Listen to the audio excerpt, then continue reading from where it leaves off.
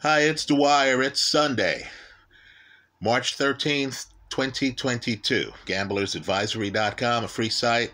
BettingAngle.us, a free site. Let's talk boxing. But remember, the opinion you should follow should be your own, especially for this video. Right? Just consider this to be a second opinion from a complete stranger online. Now you know the crazy man down the street.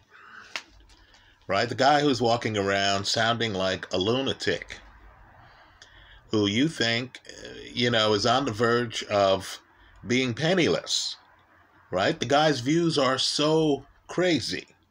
They are so out there that you have to question the guy's sanity. Well, let's pursue that line of thinking in this video. I'm not afraid to look like that guy. Just understand, the things I'm saying in this video are serious. Let me just point out, in the 1980s, I was in college. I knew a guy like this. He sounded completely out in left field.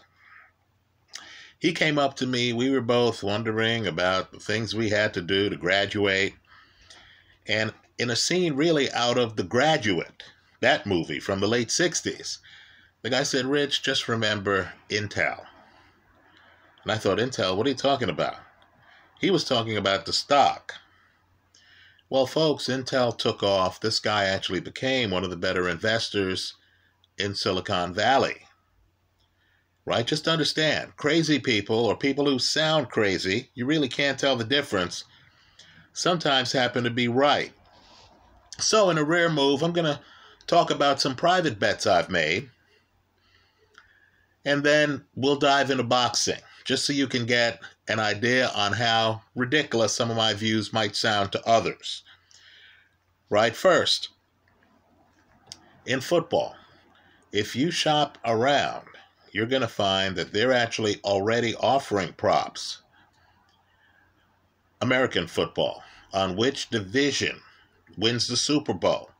In other words, I get to just pick a division, and I have every team in the division. I don't even have to be intelligent about it. I just have to know which divisions are loaded. Now, don't get me wrong. I'll make other bets too.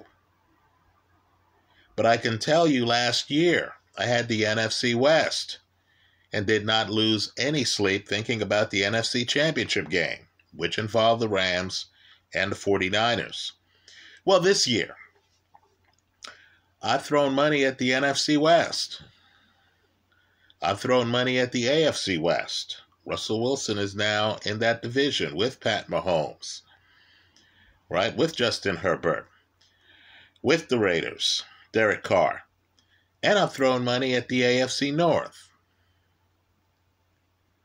Because even though they didn't make the playoffs last year, I'm always concerned about a John Harbaugh Baltimore Raven team. Right? And of course, I'm concerned about Cleveland. They have talent all over the place. Now they have Amari Cooper. And of course, the Bengals just made the Super Bowl with Joe Burrow. In football, news broke that Tom Brady is back with Tampa. I believe he ends up with San Francisco.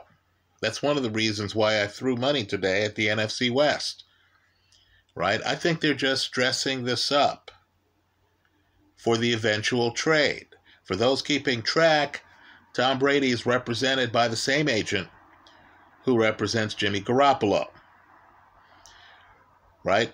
Earlier tonight, I was sweating a basketball game. I had the Philadelphia 76ers, and somehow the Orlando Magic, of all teams, were hanging around. The game went to overtime.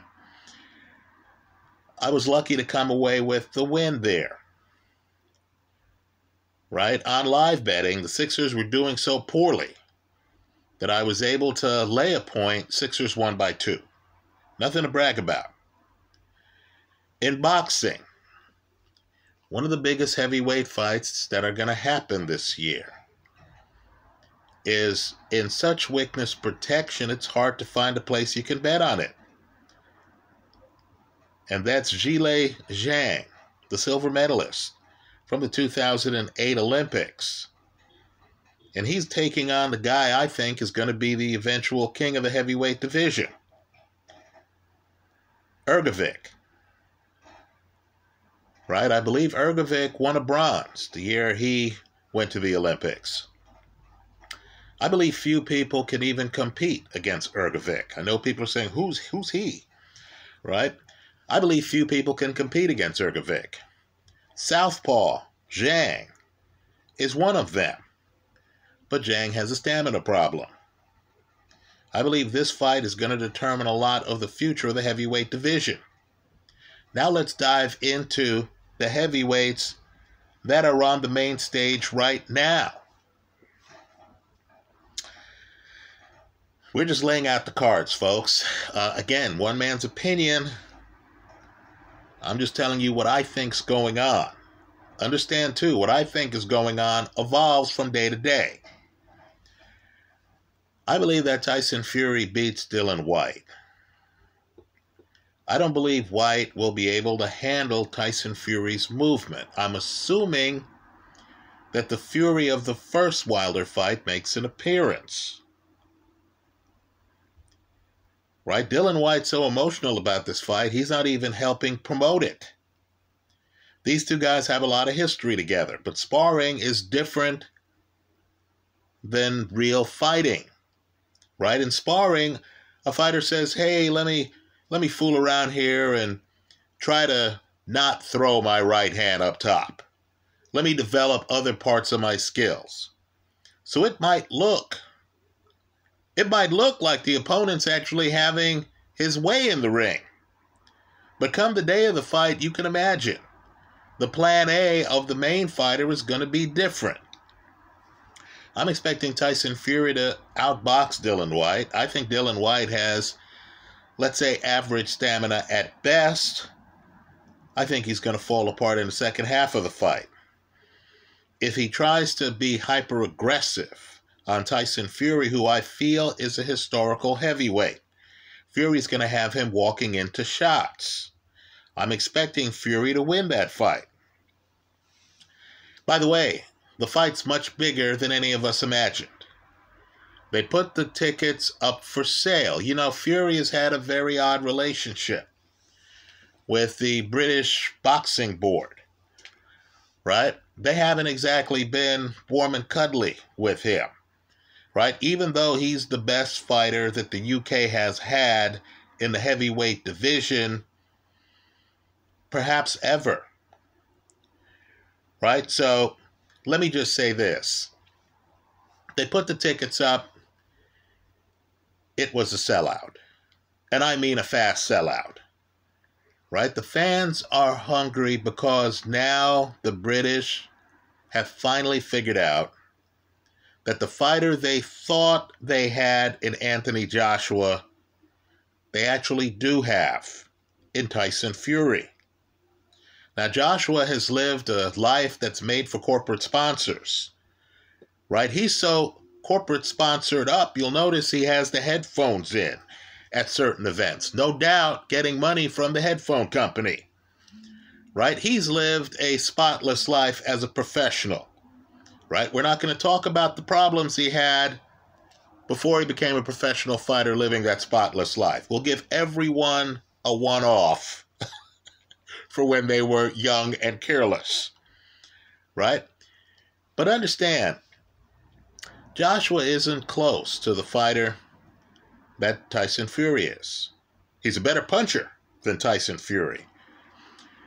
But in terms of setting up the punch, Joshua's just not all there, right? Compared to Fury, Joshua's mechanical.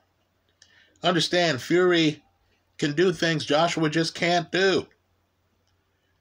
Right? Fury is a guy who can handle space. Fury's better on the inside than Joshua. You understand that if Joshua got dropped, like Fury got dropped twice by Deontay Wilder, the way Fury got dropped in his last fight, you know in your heart Joshua wouldn't have survived. You know in your heart when Joshua got off the canvas, he wouldn't be able to hang out, smother Wilder's left shoulder, stay there, and be able to eventually win the fight. So the British people have their eyes open. Almost by accident, they've noticed the Lamborghini in the room. Right? This Fury-White fight is huge. Dylan White has won the lottery. As the opponent, he's going to make a lot of money. Right? The bid for the fight was huge. This is an event. Now, across the street, there are problems. The one fighter in the heavyweight division who would give Tyson Fury the most trouble is Alexander Usyk. Understand, the image is blown if Usyk blows through the heavyweight division. If he does so by beating Joshua, who people thought was Tyson Fury, then beats Tyson Fury after demolishing Joshua a second time.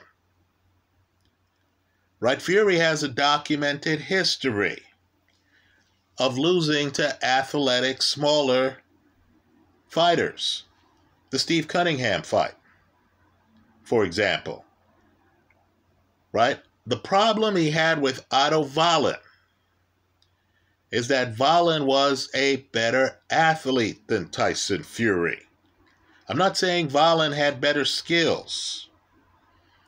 What I am saying is Fury did not have the option of staying outside against Otto Wallin, like he's going to be able to stay outside against Dylan White. Right? So it's so bad, folks, that a former cruiserweight champion, Evander Holyfield, has gone on record as saying that he feels that Fury is going to have a hard time with Usyk. Right? Usyk's a southpaw. Usyk's mobile. Fury's going to have to fight him. Usyk's two-handed. This is not the Deontay Wilder fight.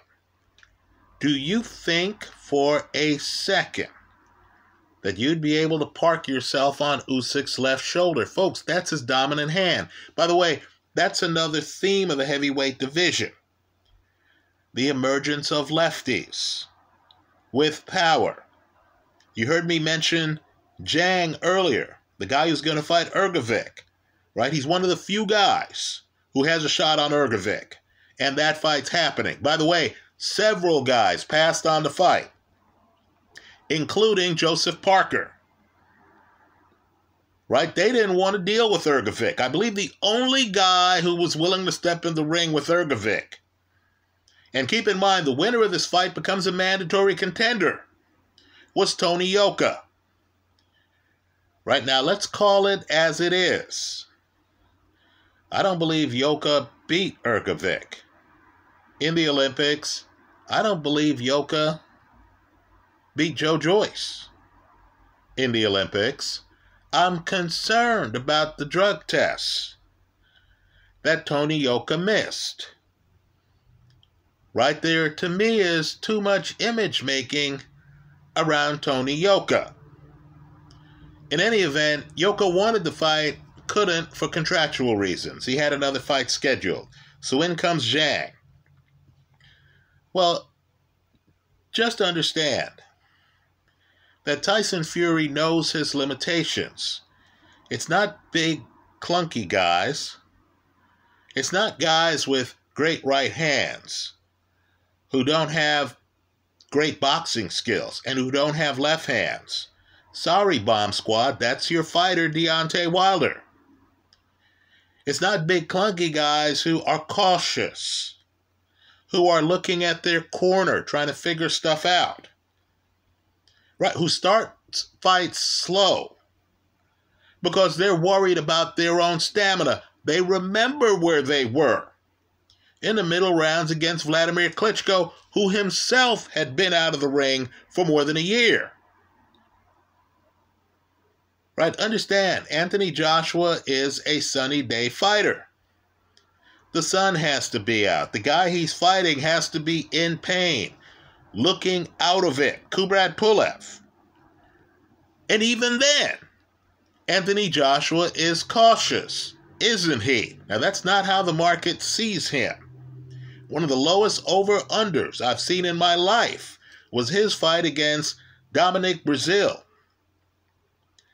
And you know the rest, he beats Brazil by stoppage. He was the better fighter than Brazil.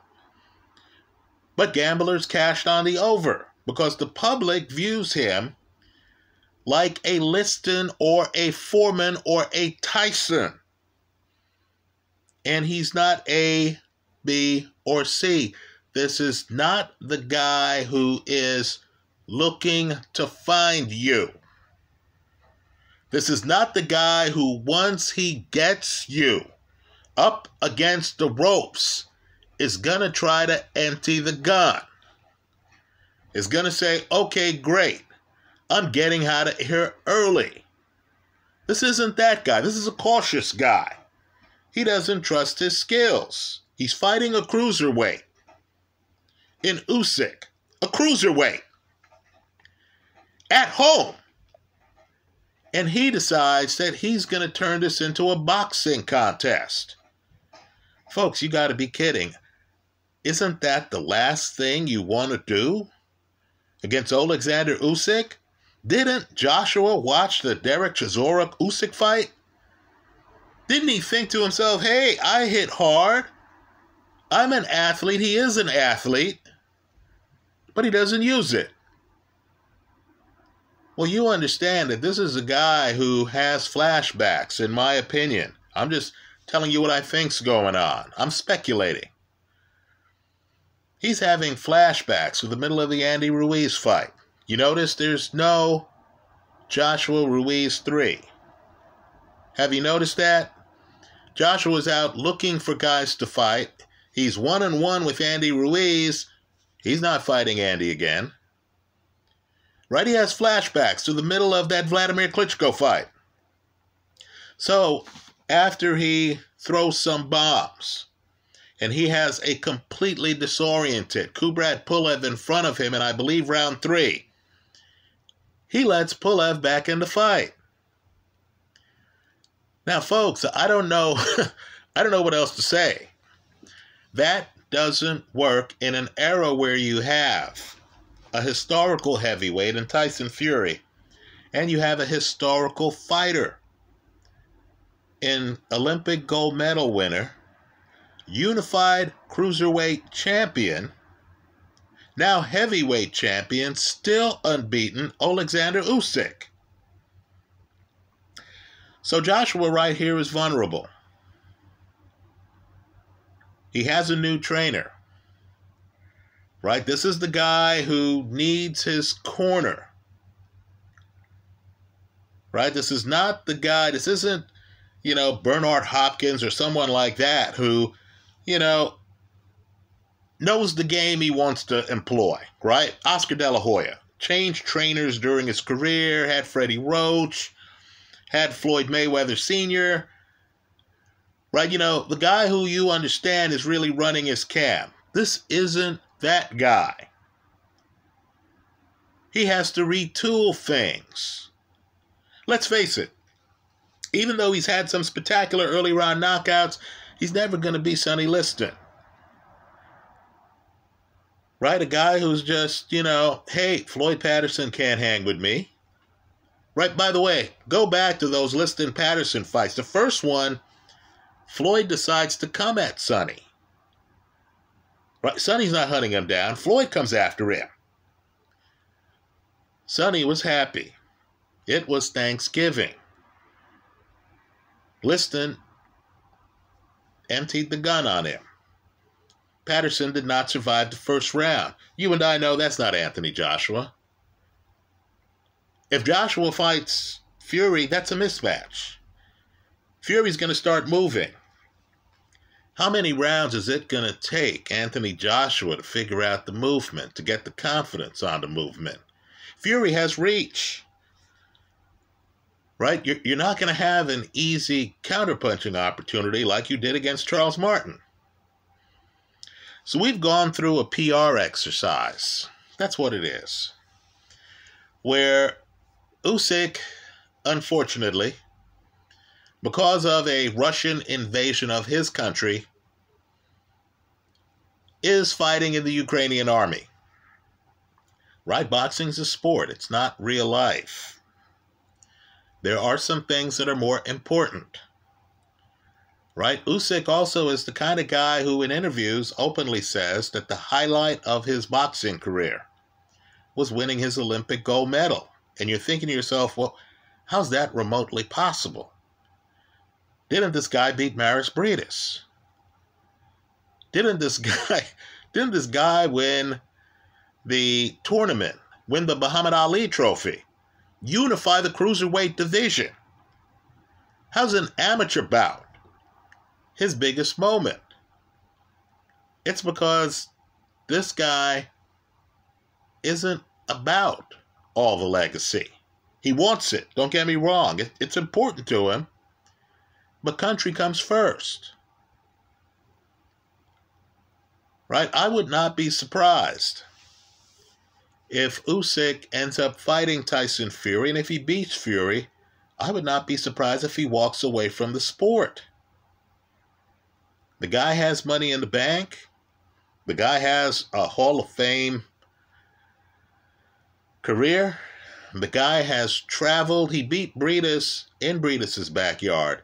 He beat Tony Bellew in the UK, Bellew's backyard. This guy's been traveling around the world, as many Ukrainian fighters have to, fighting opponents in their backyard. So, let's just put it this way. The contract that Anthony Joshua has might allow him to have an interim fight before fighting Usyk the second time. The names they were throwing around were interesting, but in my opinion, they weren't viable.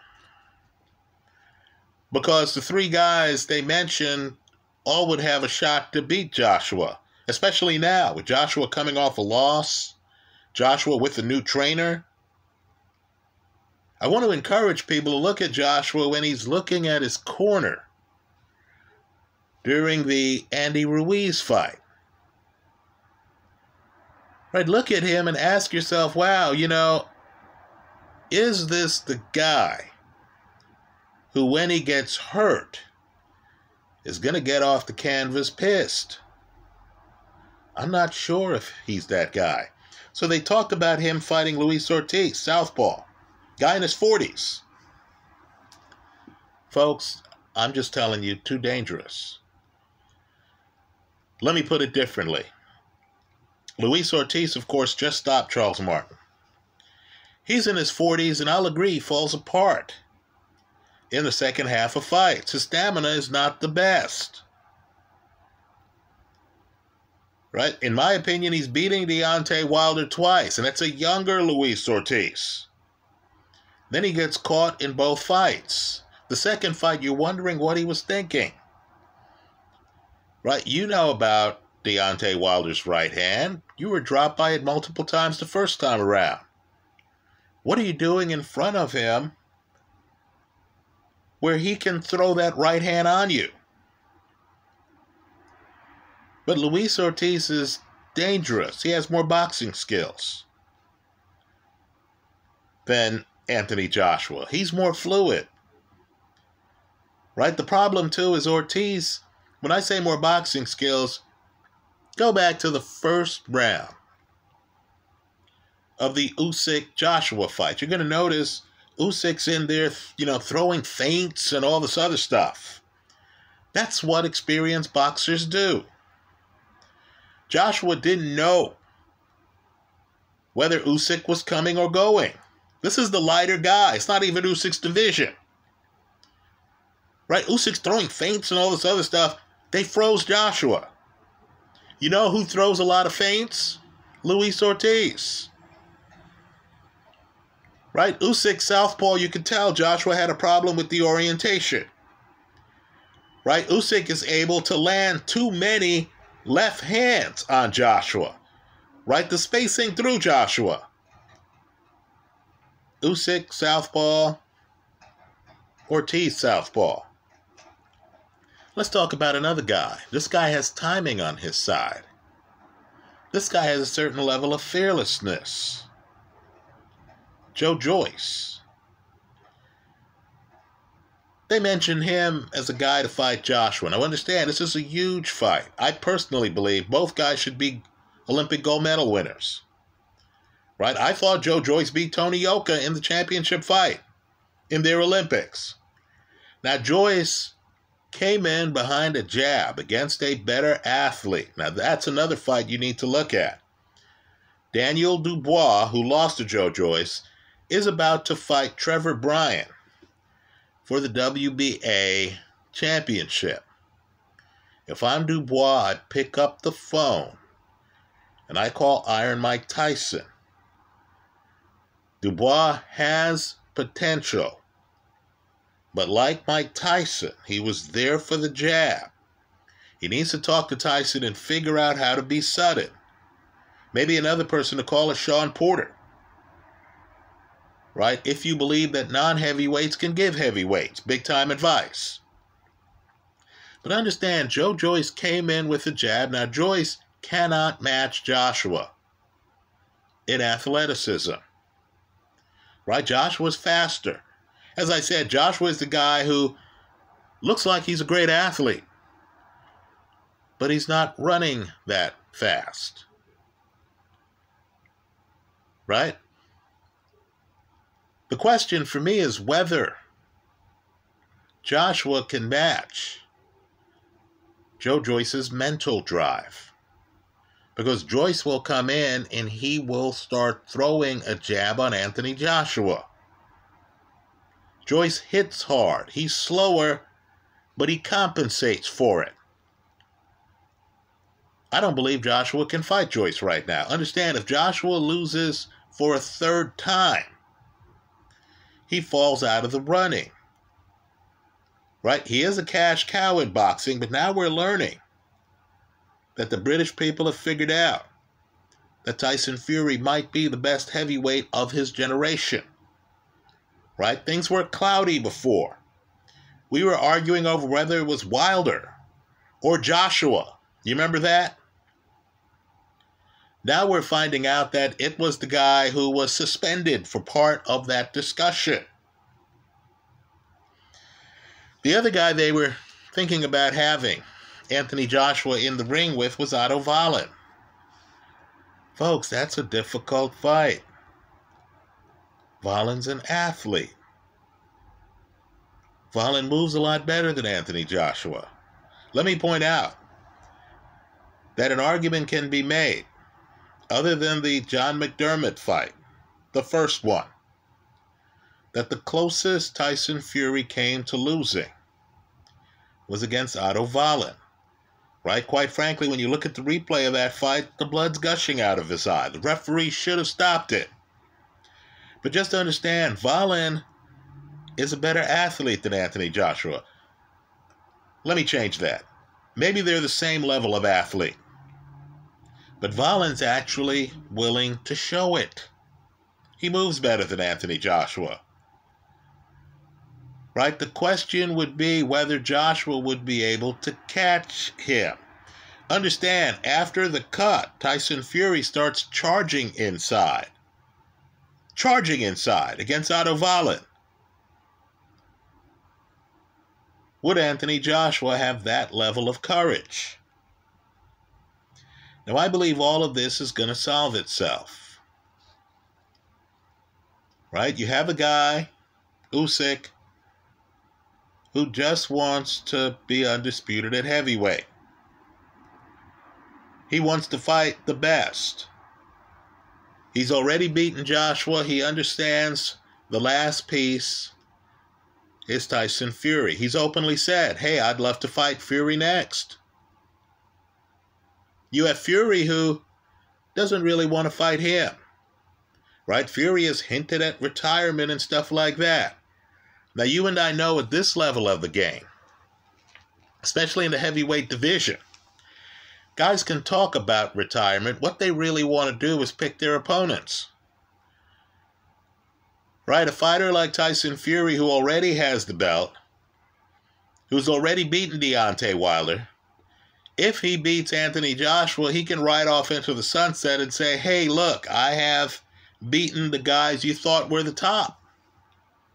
Then if he hears Usyk's retired, he can come back and say, hey, okay, well, let me fight Joshua again. Or let me fight whoever becomes the next heavyweight champion. Maybe that's Ergovic.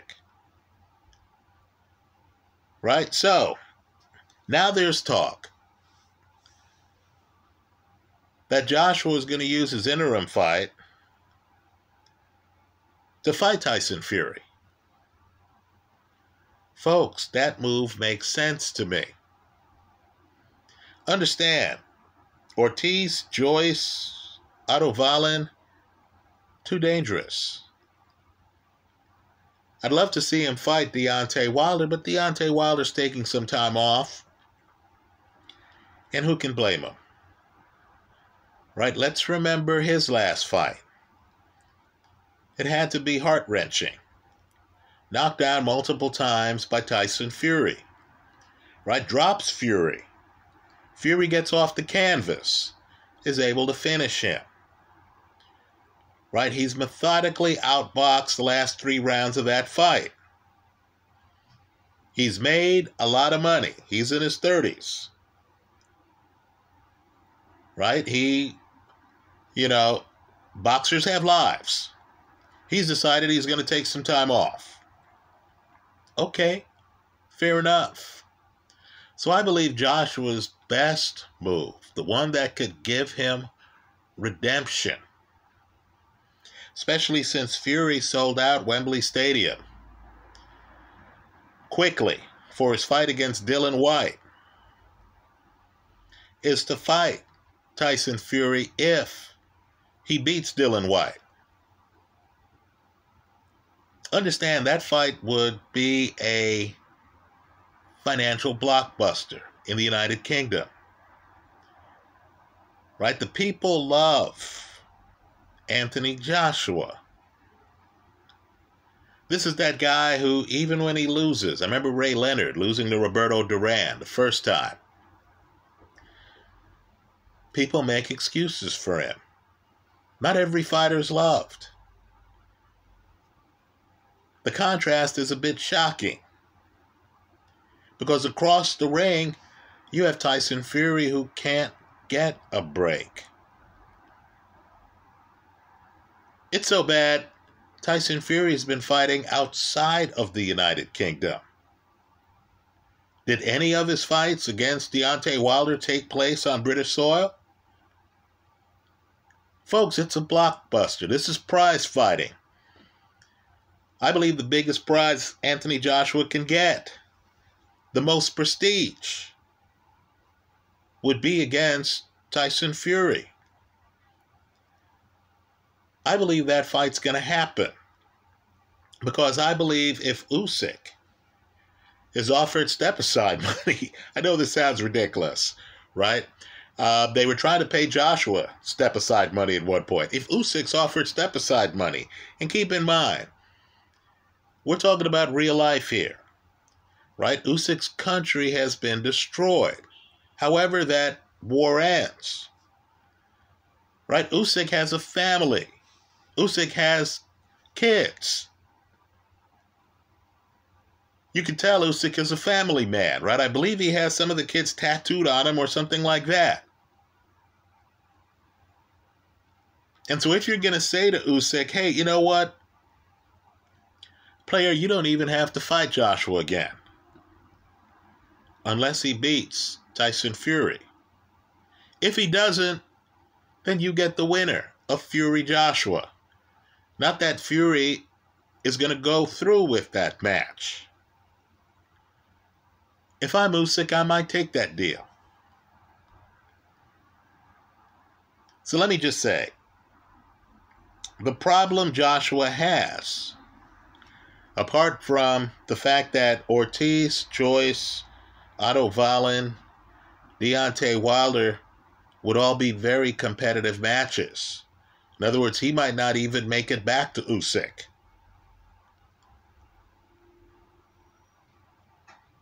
The big problem Joshua has is if Tyson Fury shows up in shape, I don't believe Joshua can beat him. I believe this is a destruction where you have a guy who can throw punches backing up. You have a guy with better defense than Joshua has on his best day. You have a guy who's going to keep Joshua busy and keep Joshua outside. Right? I think Fury wins that fight, and I think it's the kind of nationalistic, emotional fight where Fury would want to do so by exclamation. Right? If you're Anthony Joshua, you're thinking to yourself, okay, look, I only have to be right once.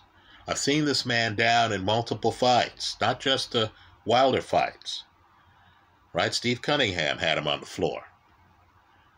If I'm Joshua, I come in and I think, one way I can convince this boxing crowd that has been so good to me that I'm a box office cow on a level that might even exceed Canelo is by landing one lucky punch and becoming the first man to officially beat Tyson Fury. Right, so to me, if I'm Anthony Joshua, this is the fight I take. Enter the building on the top floor. Right, Luis Ortiz, too dangerous. You fight one of these guys, and you lose. Oh my goodness. You're almost out of the top 10. Right? Don't do it. If the Tyson Fury people understand that Tyson, who's making a mint on the white fight, would make a mint fighting you, and that this would be part of a great financial run for Tyson Fury. If they approach you and say, hey, you got an interim, I'll be your Huckleberry, fight me next. Isn't the whole point here to fight the champ? Right? Don't fight Usyk. He's already beaten you. Do we know whether I can beat you? If I'm Anthony Joshua, I take that fight. I sign that bottom line immediately. Understand what's been happening in the UK. Right? The Kell Brook Amir Khan fight sold out in minutes. The Tyson Fury Dillian White fight sold out in minutes.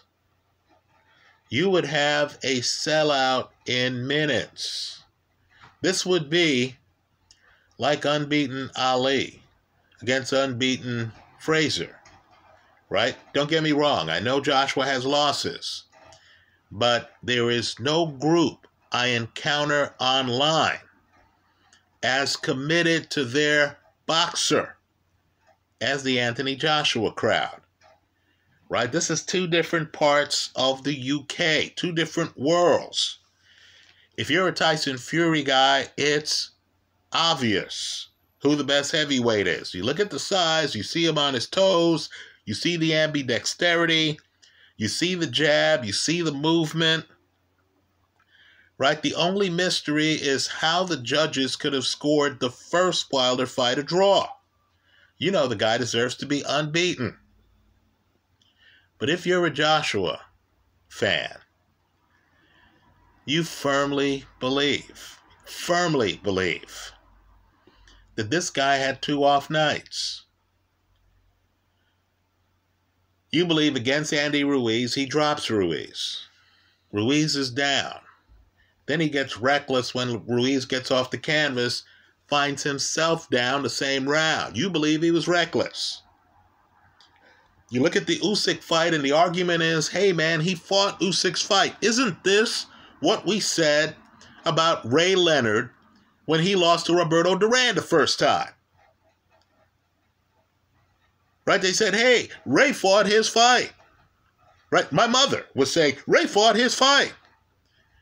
Right? That's when you know the public's having a love affair with the guy. The idea is that if Joshua just comes in and does the math and realizes this guy has fought 2 fights at heavyweight, I've been a heavyweight my whole life, let me show him my heavyweight power. Right? Actually, let me back up. I believe Usyk's fought 3 fights now at heavyweight, right? Right? The idea is that Joshua almost outboxes Usyk, if you believe this crowd. So, from this deranged seat, I'm expecting to hear that Tyson Fury and Joshua have agreed to meet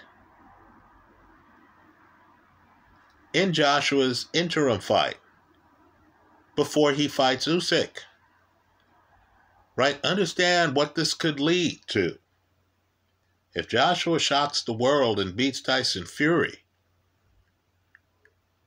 that Usyk rematch would be for several titles, wouldn't it? Even yahoos like me who believe Tyson Fury is the best in the division would have to give Joshua his props. That's how I see it. Let me just close by saying again, I feel Tyson Fury beats Anthony Joshua. But let me hear from you. If you have different ideas about anything I've said in this video, American football, Ergovic against Zhang. By the way, I like Ergovic in that fight, but it's dangerous. Right? Fury against White. What Anthony Joshua should do next? Tell us about it in the comment section of this YouTube video. Right? My YouTube channel is Dwyer, D-W-Y-E-R, 70905. Thanks for stopping by.